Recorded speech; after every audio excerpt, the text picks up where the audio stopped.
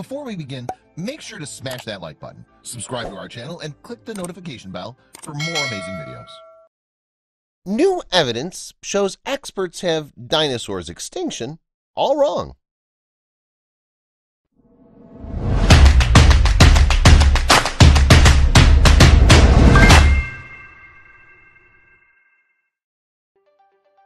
Perhaps no animal, living or dead, has captivated the world in the way that dinosaurs have.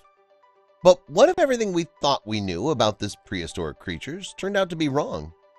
When one paleontologist began excavating a dig site in the mountains of North Dakota, he soon discovered a lost piece of dinosaur history that may change everything we thought we knew about the terrible lizards that once ruled the world.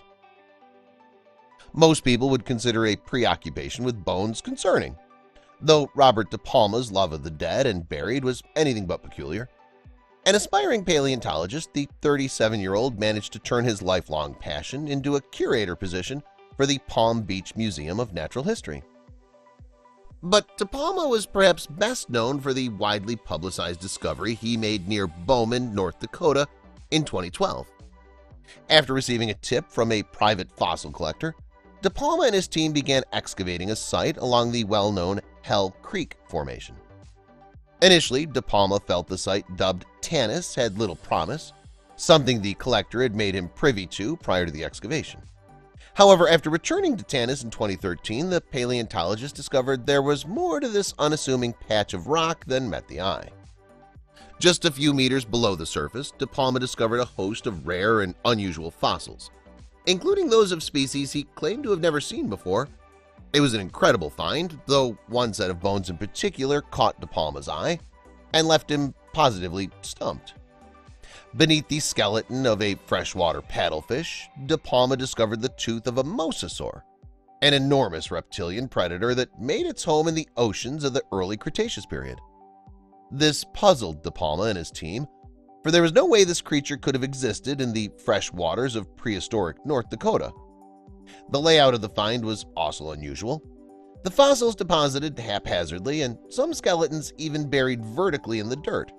Combined with the fact with the tektites, small bits of natural glass created from meteor impacts were also present, everyone was left scratching their head. Then a light bulb went off. Could the tektite fragments found in the Tanis deposit have been scattered here by the asteroid that wiped out the dinosaurs? Well, some researchers would be quick to accept such a theory. The plausibility of this scenario isn't exactly cut and dry. The widely held belief that an asteroid impact caused the Cretaceous Paleogene extinction event is primarily based on the presence of the KT layer. This 66-million-year-old band of Earth stretches over nearly the entire globe and contains a high level of iridium, an element primarily found in asteroids. This theory is also supported by the Chicxulub crater, a 112-mile impression in the Yucatan Peninsula that contains the same mineral makeup as the KT layer. Therefore, most scientists assume that the asteroid that created this crater scattered the iridium debris that ultimately wiped out the dinosaurs. If this were the case, then one would expect to find plenty of fossils in the KT layer. After all, it was during this time that nearly all life on Earth went extinct. However, this isn't actually true at all. Hardly any fossils have ever been found in this layer of rock. In fact, most fossils are found about 10 feet below the KT layer, which, geologically speaking, would amount to thousands of years between the death of these creatures and the fateful asteroid impact. Therefore, it seems highly unlikely that an extraterrestrial object reduced every last dinosaur to rubble. Proponents of this alternate theory do still believe that an asteroid impact finished off the last of these prehistoric creatures, though they propose that factors like large-scale volcanic activity and climate change had already wiped out most of the dinosaurs by this point. However, according to DePalma, the Tanis find was the key to finally putting this debate to bed. Not only were the fossils he discovered within the KT layer, but their haphazard placement suggested they were deposited here just moments after the asteroid struck. With this information in mind, DePalma posited that the mile-high tsunamis created by the impact must have traveled up river valleys and into freshwater bodies, which is how the mosasaur tooth came to be here. This was big news. Eager to share his discovery with the world, DePalma sat down with the New Yorker to share the exclusive details of his historic find. However, as soon as the story broke in April 2019, the paleontology community grew outraged. Many of DePalma's colleagues were upset that the paleontologist had chosen to share his story with the New Yorker instead of a reputable scientific journal. DePalma later published his discovery in Proceedings of the National Academy of Sciences, though many felt this account was significantly less detailed than his New Yorker piece. Even prior to this, DePalma was considered by some to be a controversial figure in the world of paleontology.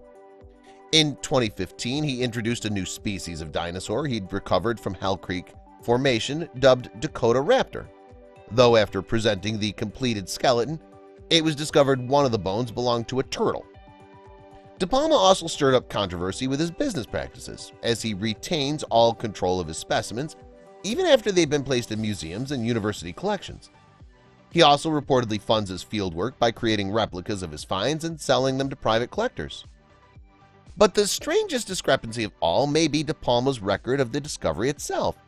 While the paleontologist and his team have made claims about the large number of dinosaur fossils uncovered near the surface of the Tanis deposit, his article in PNAS only mentions one example in a supplementary document.